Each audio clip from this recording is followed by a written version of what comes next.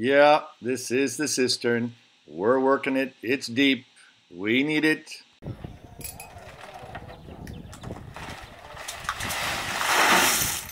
Voilà, la distance là, c'est un peu plus.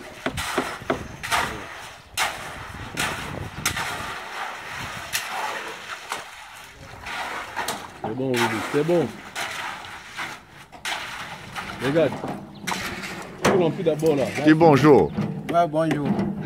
Yeah, the rain, it's killing us. Every time we start to work, then it rains in there. Sometimes it fills completely up with water. As you can see, the cistern is slowly making its way up. In spite of the rains, we keep pumping it out. This is a poured steel wall, lots of forming up, a ton of wood it took us to build this thing. See here, we're almost up to the top. Put the last skim coat on there, and here we are.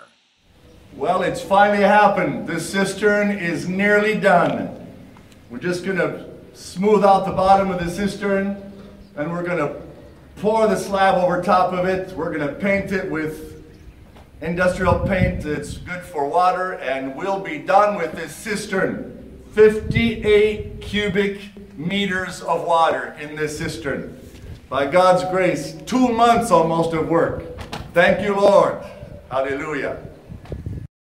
Well, friends, here we are just about ready to pour the slab on this administration building. The cistern is finally finished. 2 meters 7 deep, which is over 8 feet deep.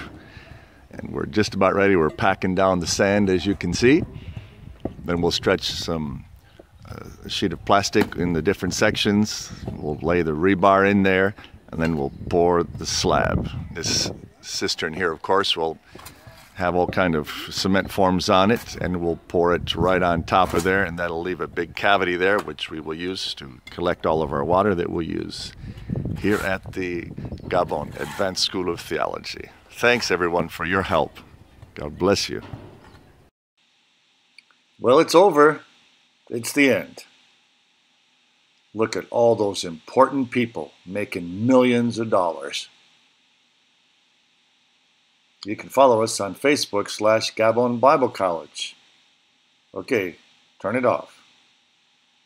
Well, one more photo. My wife, Janice.